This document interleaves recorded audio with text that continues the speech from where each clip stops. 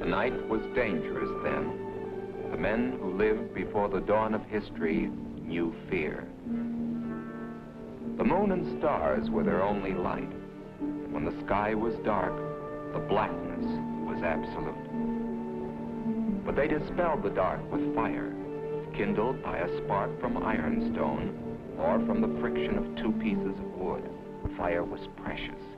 It made a little hollow in the dark, where a man could be warm and safe from the night beyond.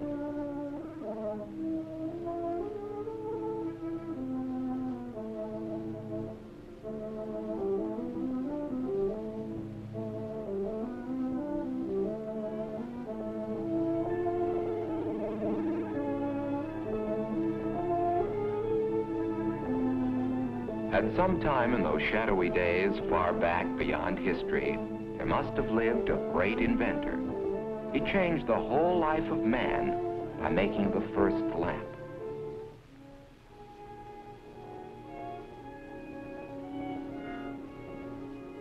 Most of the great inventions of primitive man, such as the hoe, the potter's wheel, the millstone for grinding corn, most of these inventions persisted basically unchanged through the long, highly developed civilizations of Egypt, Babylon, and Greece, the ones we read about in the Bible and the classics.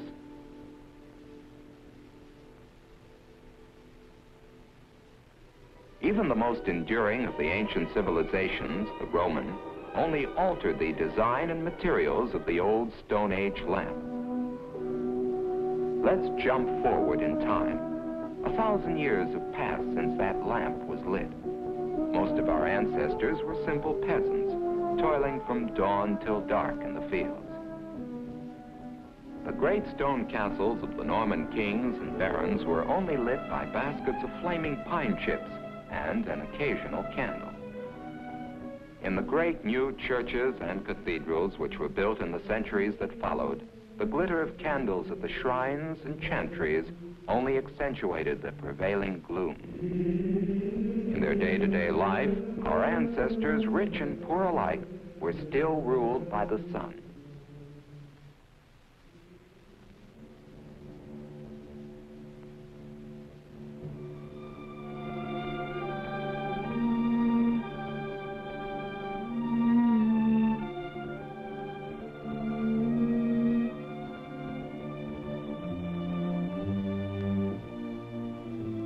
In a dark and violent age, the flame of learning was kept alight by monks who laboriously copied books by hand. Most of their activity was limited to the daylight hours, but if they worked after dusk, they would do so by the light of a beacon. Candles were made, as they had been first in Roman days, by repeated dipping or pouring the hot wax over a wick till they were built up to the right thickness.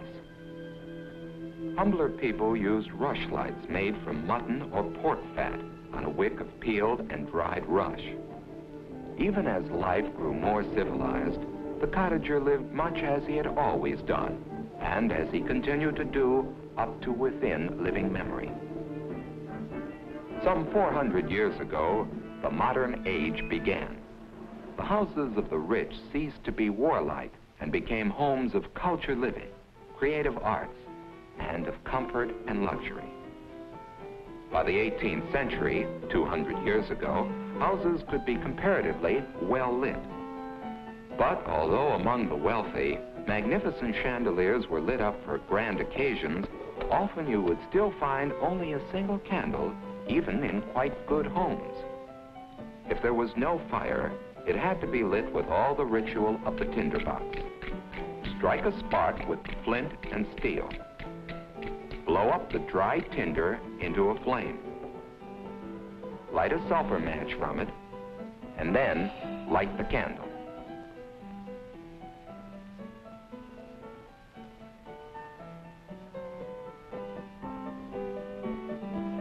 The whole house household would gather together in the evenings to read or work by this solitary light.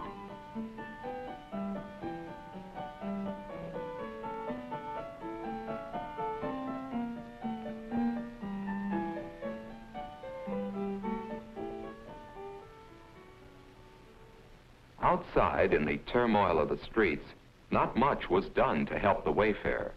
There was next to no street lighting as we know it.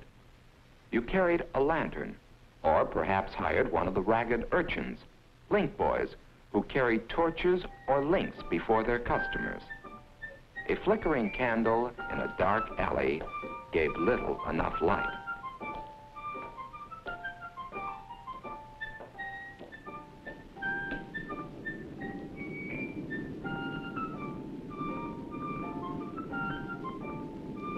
But forces were already at work which were to change all this. The steam engine and new industries based on it altered the whole way in which people lived.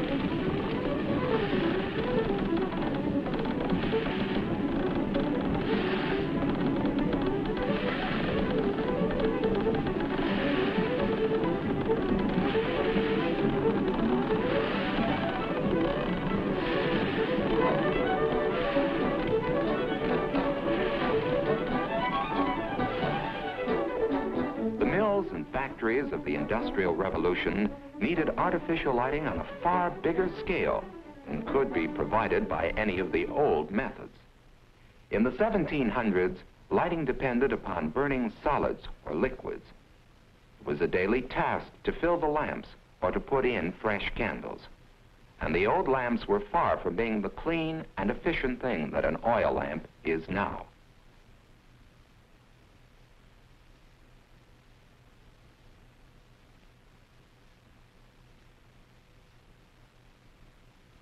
But soon after 1800, gas for lighting began to be made by heating coal in a closed container. This gas could be stored under pressure, led through pipes to where it was wanted, and was there, ready to be lit whenever needed.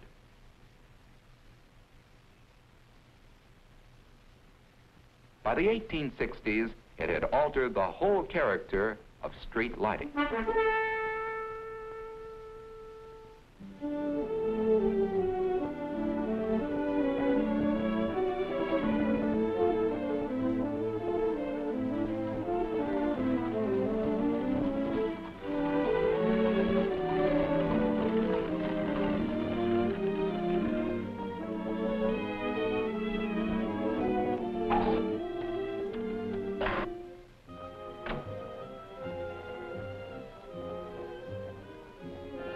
But even so, it was a development in the oil lamp which provided the first really cheap and universal method of efficient lighting.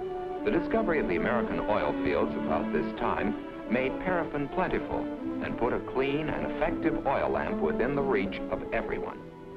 Not only the fuel, but also the design of oil lamps was improved so that they burned far more brightly. It isn't easy for us to realize what a difference this made in the simple household, especially in the country where gas was not available. For the first time, people there were able to have reasonably well-lit rooms. Already, men like Faraday and Davy were experimenting with electric light. In 1858, one of the first practical arc lamps was put to work.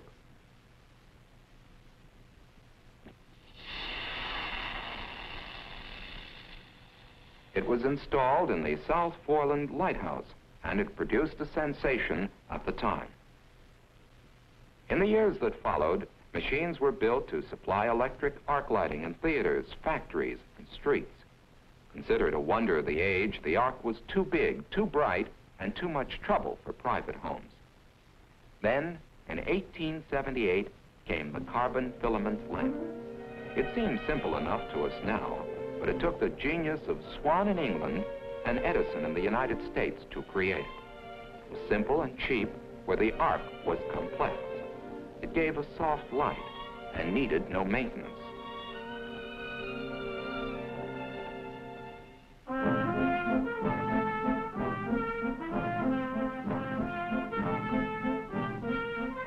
This was a great age of competition. Inventions in one sphere spurred on its rivals to do better.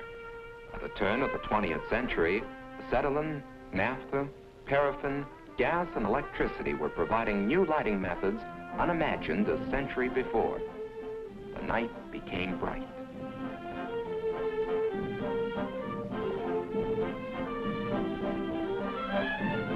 Meanwhile, Francis Hawksby's experiments of 1709 had received little notice.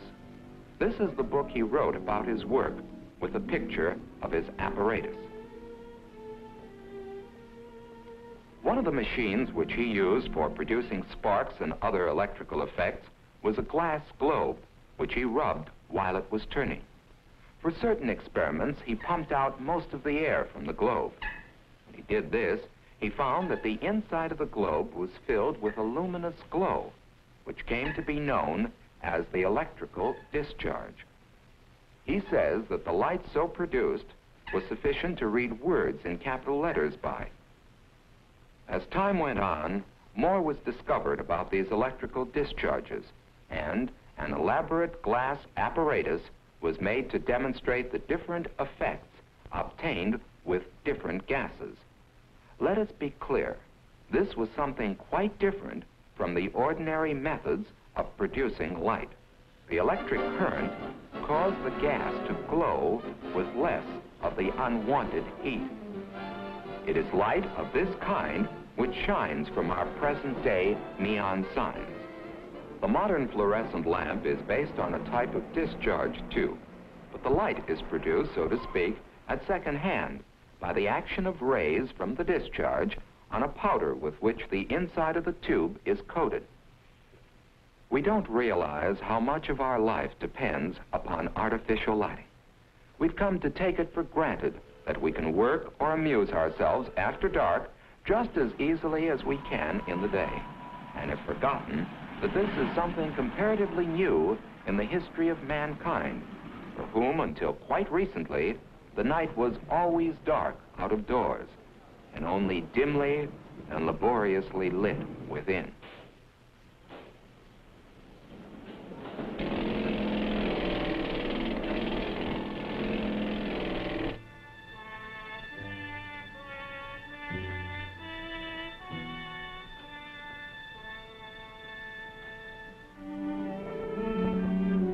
Great advances have been made in lighting methods in the last 10 years or so. Further inventions are probably already on the way.